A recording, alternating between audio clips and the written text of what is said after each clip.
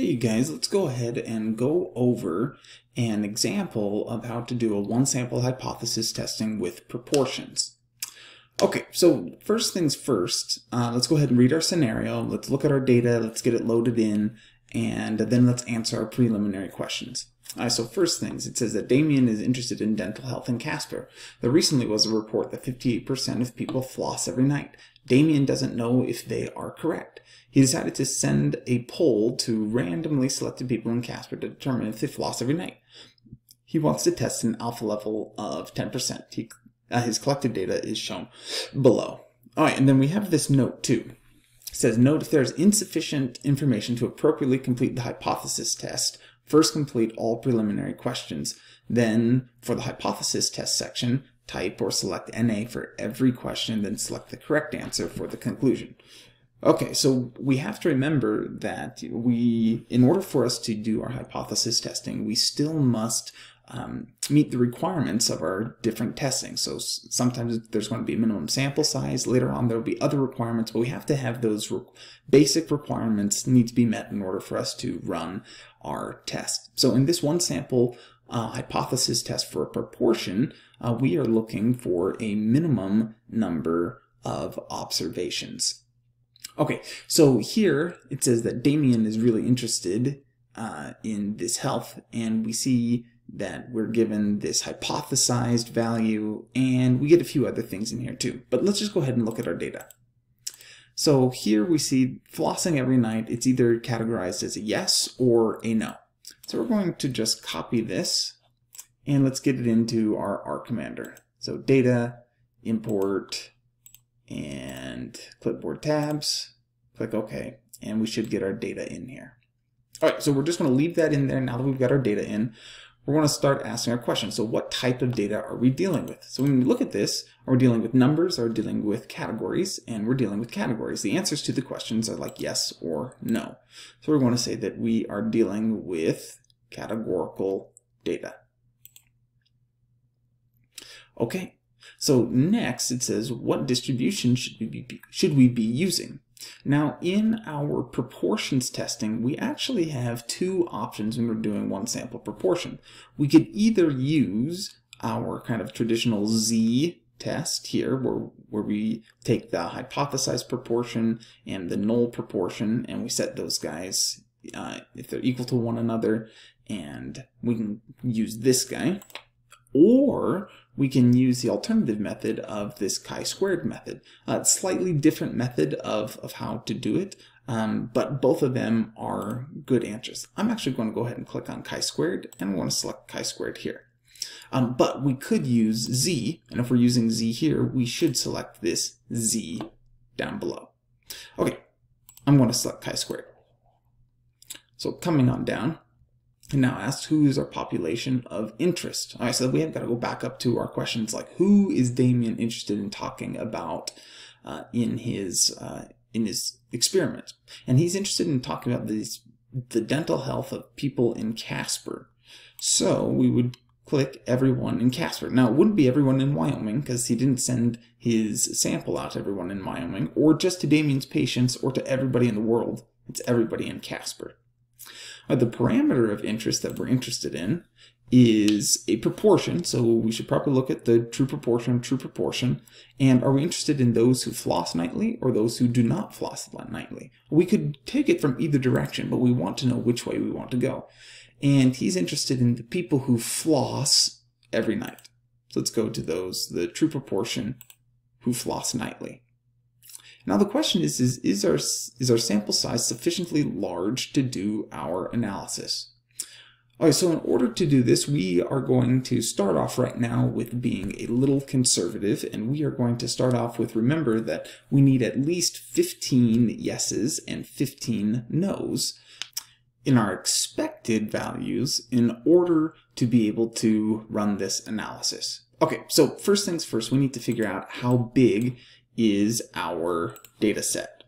So let's start off with that, and we can go to our data, we can go to our basic statistics, we can do some descriptive statistics, and just click on like our active data set. And we see that we have 62 yeses and 62 nos from what we saw. But what we need to know is what our sample size is. So we're just going to add those two together, and we get 109. Now we need to expect to see at least 15 yeses and 15 nos. So that goes back to our pi naught is equal to 0.58. That was our hypothesized true proportion. And so we can see it over here in our values. Okay, and then we know that n is going to equal to be 109. And we're going to do pi naught c, it's going to be, or the complement is going to be equal to 1 minus pi naught. And that gives us 42. So we need to have at least 15 expected yeses and 15 expected nos. So we're going to do n times pi naught, which gives us 63, and n times pi naught c, which gives us 45. So we do have sufficiently large, and we can click down here, and we can say that yes, the sample is sufficiently large. There are at least 15 expected successes and 15 expected failures. Now, had we chosen no, that the sample is too small for an expected 15 successes and 15 failures, we would then go down and follow this indication that we would put NA for every single question or answer, and then we'd select that there's insufficient data to use our analysis tools, and we would then stop. And that's okay. Some of these are going to come out like that. But this one we're going to do that we do have a sufficiently large sample to have an expected of 15 yeses and 15 nos. Alright, so we're going to come down to our hypothesis test. And here we are making some statement about pi, or about this true proportion. And the null hypothesis is that it's going to be equal to what our hypothesized proportion was, which was the 0.58. Now up here we need to know for our alternative is this going to be a greater than, less than, or a not equal symbol? And so we can come up here and we can say, so Damien doesn't know if they are correct. So there's no direction there. He's just wanted to see if this 0.58 is correct. So because of that, we are going to do a not equals to and 0.58. And let's go ahead and increase kind of the text size here. Okay, alpha. We know what alpha is. It was given to us at the beginning. It says test an alpha level of 10%. So we can put a 0.10 for alpha. So our next step is that we need to collect some data and collect our test statistic. So we need to know what our sample proportion is, and we need to know what our sample size is, and we want to know either a z or a chi-squared statistic. The z would be one that we do by hand. Our commander will give us chi-squared automatically. So I tend to use chi-squared just because it's a little simpler, but both of them will give you the same p-value, or it will tell you how rare of a result do we have. All right, so first things first, we have a sample size and we know that it's 109. We already got that. So let's go ahead and take a look at this p. Now we could go into like our summary statistics and just get some proportions, or we could run like a frequency table like that. But since we already know that we're able to do this test, let's go ahead and do it.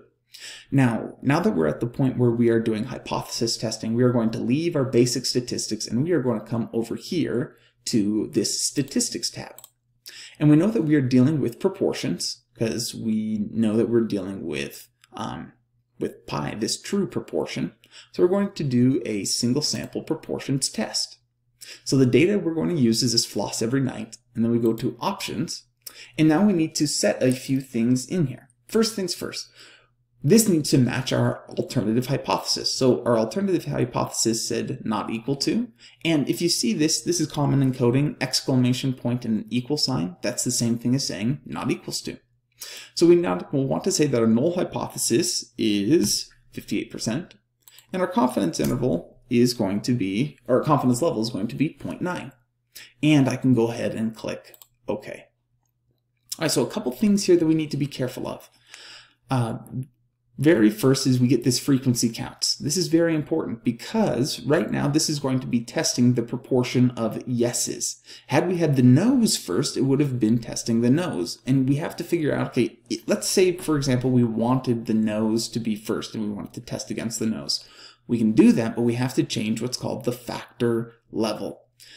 How we do that is we can go to our basic statistics. Oh, let's go to data. Sorry, data.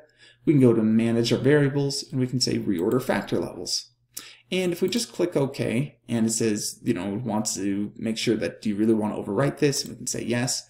So right now it has the factor level of yes as 1 and no as 2. And when it does the testing, it's always going to do the test against the factor level 1. So we could change our factor levels here.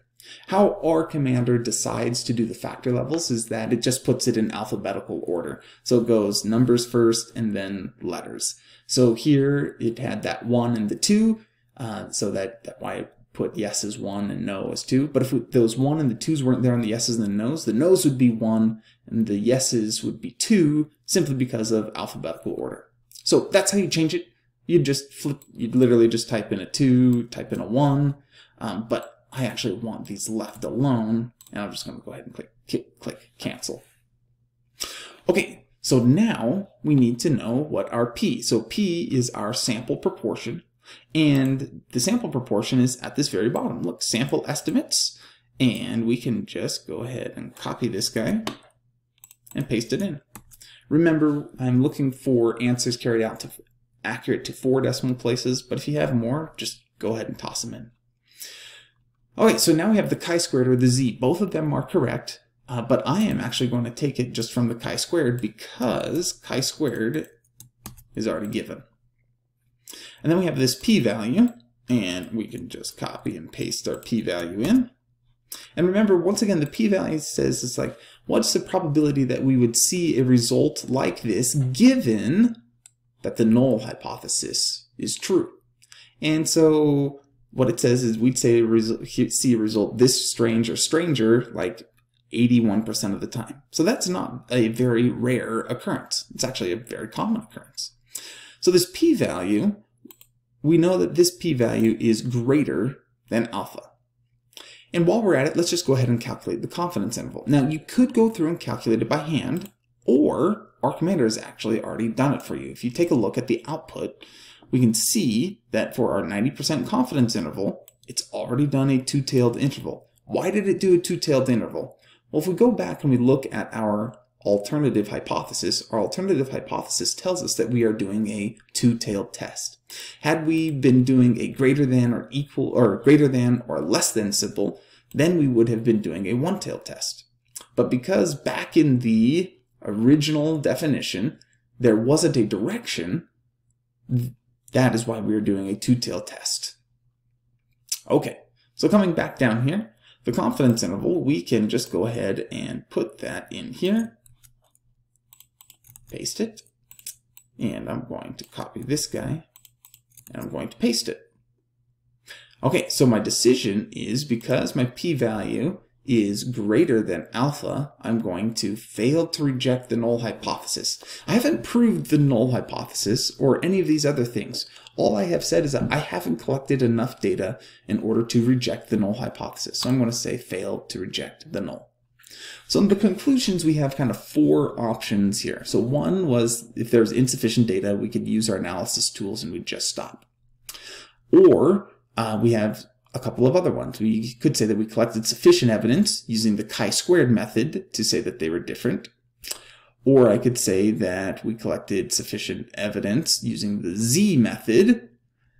Or I could say that we collected insufficient evidence. Okay, so I'm going to use this chi-squared method.